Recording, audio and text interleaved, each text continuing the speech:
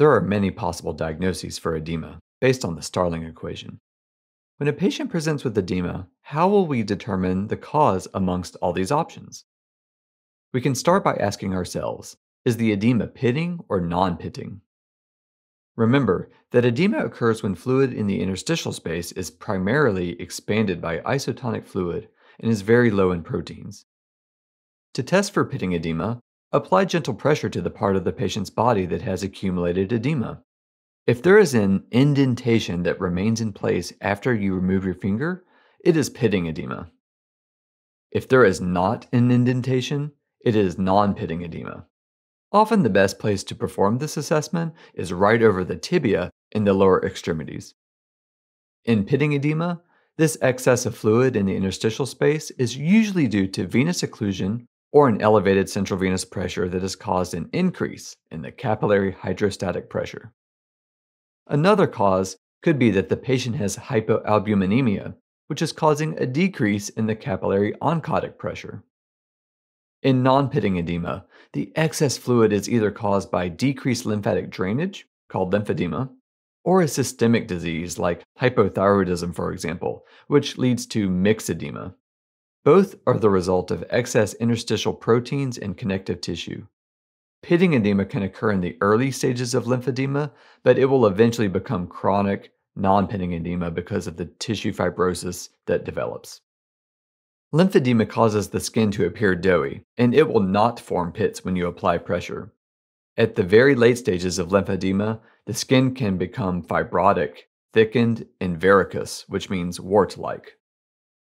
To assess for lymphedema, we can test for Stemmer's sign.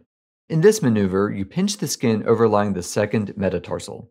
Some experts will also pinch the skin over the dorsum of the foot, immediately proximal to the second metatarsal instead. If the examiner cannot successfully pinch the skin, then that would be a positive Stemmer's sign. A positive sign means that the patient likely has lymphedema. One publication showed that this test has a sensitivity of 92% and a specificity of 57% for lymphedema. Whereas lymphedema is caused by an obstruction in the lymphatic system, mixed edema is caused by the accumulation of connective tissue molecules in the soft tissues. Severe hypothyroidism, for example, can cause mixed edema that presents as dry, thickened skin with non-pitting edema, and a yellow to orange discoloration. Localized pretibial mixed edema is often seen in patients with Graves' disease. While we're on the subject of non-pitting edema, chronic venous insufficiency is another condition that results in tough, discolored skin. Because of hemosiderin deposition, the skin can have a dark brown or reddish color. And as this progresses, the skin gets quite sclerotic and hyperpigmented. Swelling in the absence of pitting points to interstitial protein accumulation and subcutaneous tissue fibrosis. After we have evaluated whether it is pitting or non-pitting edema, we move on to ask how the edema is distributed. Is it unilateral, bilateral, or diffusely distributed throughout the body? When it is diffusely distributed throughout the body, it is called anasarca. We will discuss this further in part 2 of this lesson.